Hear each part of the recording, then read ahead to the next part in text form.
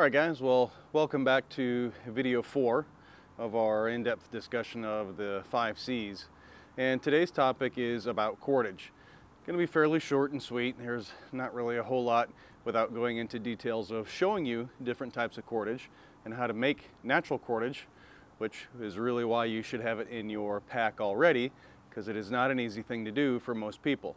You have to be able to source the right type of material, and you also have to understand quite a bit about primitive skills to actually manufacture cordage in any great amounts in a natural environment.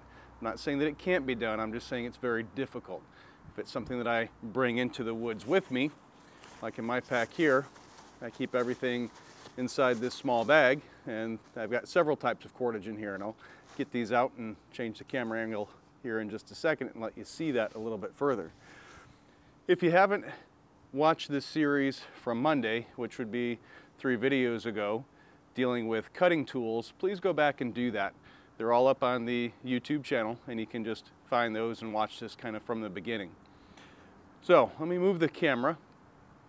I'll come in a little bit tighter and actually show you what's in the bag that I have here. So let me do that now. All right guys, so what I have here is just a basic nylon bag. I try to color code everything that I keep in my pack, so if I need to quickly go in and find a medical bag, that's a certain color. If I need to go in and find a fire lighting bag, that's a certain color as well, and then my camp cook bag is also a certain color. That way it's very easily identified, and two, if I were to drop this, since it's kind of a bright orange down on the ground, hopefully I can go back and find it and recover the items that I've lost. Another thing that you could do with these, this kind of ties the 5 C's back and forth, you can also get waterproof bags about this size from many of the different stores in the local area, and you can then make this also a impromptu water catchment or container. This one's not that style, but if you had that style and they come this size, well great, now I've got something that does more than one thing, which is something that you should definitely consider as part of your pack. All right, cordage. Not going to get too far out in the weeds in this. The thing that I will tell you, have multiple kinds. Have this in your pack, because cordage to manufacture in the wild is not an easy thing to do. You have to have a good understanding of how to select certain materials that are good for cordage making, and also know how to then do a reverse ply twist with some good primitive knowledge to make cordage. All right, this is bank line.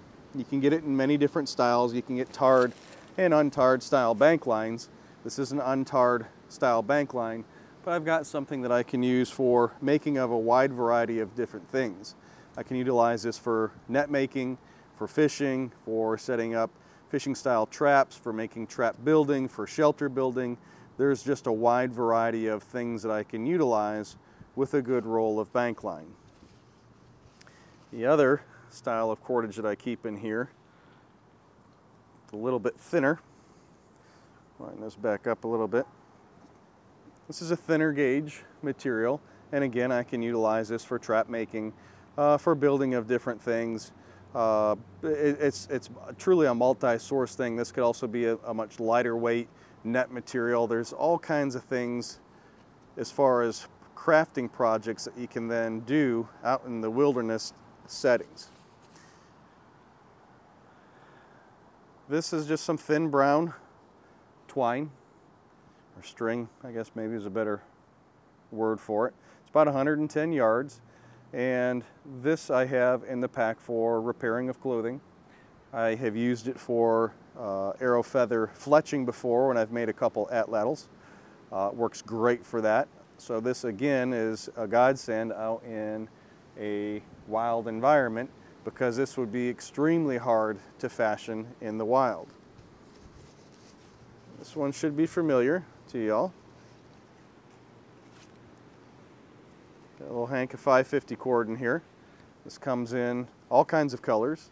It's very durable, good strong cordage, and the other great reason for that, and this is just a ACU color, you notice here on the interior strands you've got 7 individual smaller hanks of rope. So if I've got 10 feet of this, I've got 7 strands of that, and all of a sudden I've got 70 feet of what could be fishing line or net making material and still have the exterior cord case to do other crafting projects with. And then I can further, if you see that this cord is just a reverse ply twisted cord, I can actually break this down even further if I wanted to get an even thinner fishing line out of that.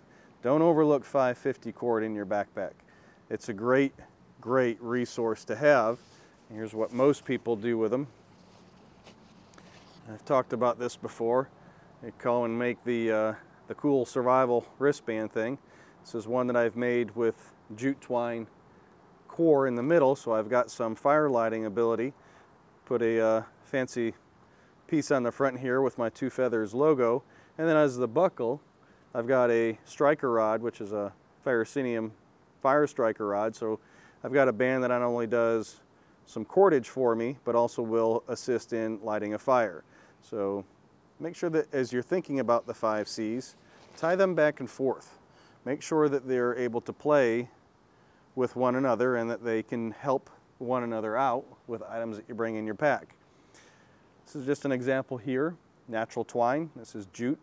And as I've said already, this is a great fire tinder. If I needed to get a fire started, I've got some natural tinder. This catches a spark very well and will burn for a fair amount of time, so you can catch other marginally tinders or fuel sources on fire and start your fire lay and build your fire triangle from there. Tuck that in there. Something that most people overlook when they think about cordage, things like this. And I posted this up a couple Christmases ago. Found these for like 25 cents, 50 cents at a local craft store. This is a heavy gauge copper wire, which can then be used for multiple purposes. I can manufacture traps from this. I can use it for shelter building or pack building, whatever I need to craft in a wilderness setting. So don't forget about things like this, or even wiring harnesses from a vehicle that might be disabled, or whatever that is, ATV, snowmobile, whatever conveyance brought you into the woods. Think about cannibalizing out the massive amounts of wire that are probably already in that item. I left the other ones in there, but this is along the same idea. I keep about 3 snare traps in the bottom of that bag, so I have a snare trap already set to go, which again will help me out in a natural setting if I'm now in an emergency mode where I need to craft traps quickly. This gets me set up very quickly, and with the heavy gauge wire here at the end of this, it's going to go around the foot or the neck of the animal, and they're not going to be able to chew their way out of that easily. So a very good thing to have. I don't want to get too far into the weeds on cordage. As I've said, cordage is very difficult to manufacture in the wild. If I have that already with me and I've put that in my pack and planned ahead, well, then I'm way ahead of the game, because just from this small resource that I have here in front of me, there's many different types of crafting projects that I can use with this cordage that I've already brought in with me. If I know how to make natural sourced cordage or confine that, great. I want to utilize that as well, because I want to save this cordage that I have here as a great precious commodity.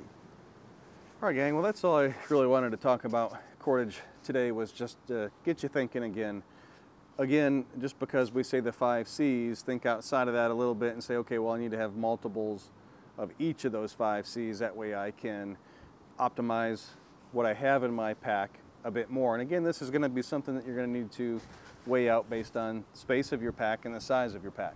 The pack that I'm currently using is only about a 23-liter pack, so you do have to kind of plan accordingly to make sure that I have room in that pack for the items that I have chosen to bring into the wilderness settings with me.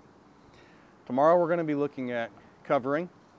That'll be the 5th installment of this week's version of the 5 Cs, and covering is a multifaceted topic, so that's another reason why I wanted to save it for the end. And many of these things that we've already looked at, be it cutting tools or cordage, obviously fire, all of those things are going to play into covering. So that'll be tomorrow night's video. If you were on the Facebook page, you noticed as well, last night I found a standing grove of cane It's a switch cane, river cane. It's all part of the same cane style family. We'll be having a video up shortly about that, and I'm going to set some of that cane aside for some arrow making, which will be many months from now because I do need to let that season. So thanks again for joining me for this quick discussion on cordage. It's one of the 5 C's, which we have been talking about throughout the week. So until tomorrow, guys, have a great night, and I'll see you then. As always, keep your knife sharp, keep your go bag close. See you tomorrow, guys. Bye-bye.